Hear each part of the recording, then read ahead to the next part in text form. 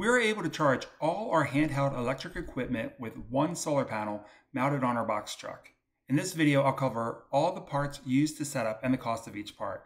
Please note, I completed this setup in March 2021, but I'm making this video in November 2022, so some of the prices have changed, which I'll highlight.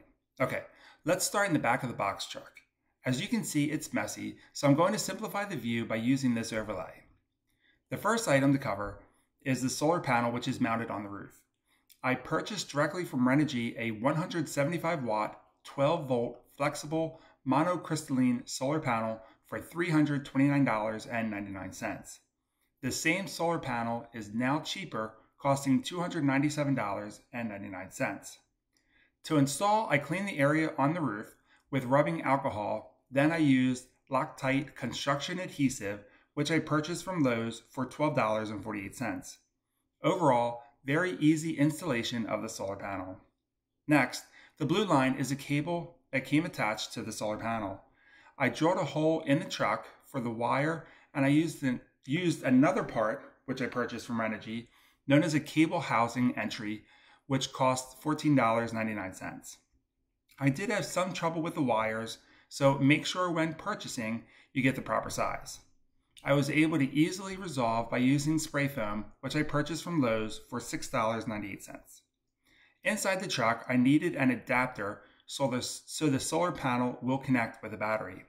This is a cyan colored cable, which is the 8mm adapter cable, which I purchased from Amazon for $15.99. Lastly, this cable connects with the Jackery battery, which I have on a shelf. If you're not familiar with Jackery, I really love this device because it does everything in one small unit, which is portable. The Jackery 1000 has an input, which can be the solar panel, or you can plug it in at home to charge. It also has 3 AC outlets and several DC outlets for the car or USB ports. A couple important lessons to share about Jackery. First, I want to point out when I purchased in early 2021, the largest Jackery was the 1000, but they now have a larger model which may work for you. Also to mention, batteries like this are being made by other manufacturers, which may be a better value. Next, when I checked the prices, it appears you must now purchase the Jackery 1000 with one solar panel. So the cheapest Jackery 1000 is currently $1,298. I was able to purchase just the battery for a little over $900. Unfortunately, the Jackery solar panels are not made to remain outdoors full time.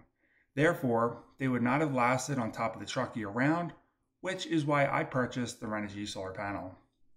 Lastly, I wanted to share I have a commercial electric mower from Greenworks, which the Jackery will not charge because it pulls too much energy.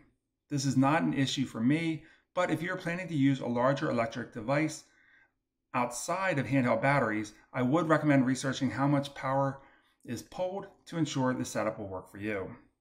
So looking at costs, I was able to complete for $1,300, but today it would cost around $1,600, a little over, to recreate.